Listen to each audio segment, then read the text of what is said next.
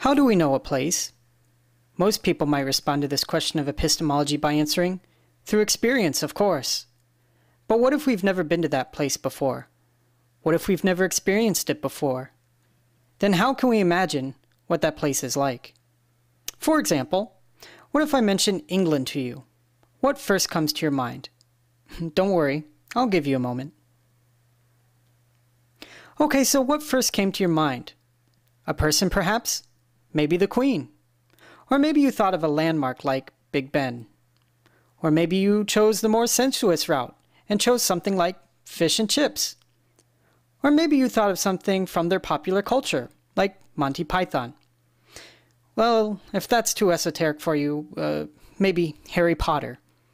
The point is, no matter what you thought of, how is it that when we think of England, we think of certain things, certain people, certain places, certain foods? Well, I guess the most obvious answer to that question would have to be the media, along with friends and family who have had direct contact with British people and culture. And through their experiences and stories, we learn about what kind of a place Britain is and what the people are like.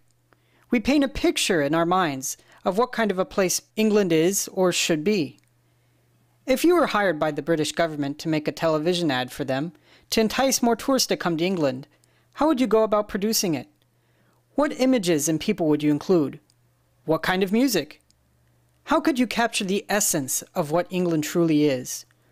Or would you play to what your intended audience supposes England is?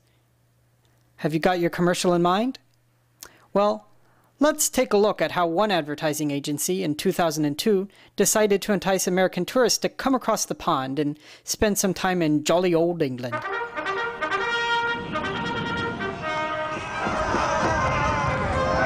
Ladies and gentlemen, we would like to cordially invite you to enjoy the pleasures of Britain. Savour a cup of tea. Visit a historic house. Have a spot of lunch at the King's Head. We could meet up in Trafalgar Square. Take a walk in the country. Or indulge yourself in our sporting traditions. To find great offers, go to britain2002.org for offers you may never see again. Welcome. So was that what you had in mind? For some, maybe. For others, maybe not. Many times, one location may create different images to different people. In this modern world, where international travel has become more and more commonplace, individuals find themselves traveling to increasingly distant countries and locales for business as well as pleasure. One such location is Taiwan. In recent years, Taiwan has spent a great deal of money on international advertising and promoting an image of Taiwan to entice foreign guests to come and let Taiwan touch their heart. Come see the beauty, the island so colorful. Come taste the best, the people so friendly, for your heart to feel and see. La Formosa, Taiwan will touch your heart. Taiwan will touch your heart. This 30-second advertisement, along with subsequent others that aired on international news channels like CNN, highlight the distinctiveness of Taiwan and its qualities. We are presented with images of Taiwan's modern metropolises, natural scenery, local traditions, culture, cuisine, and people.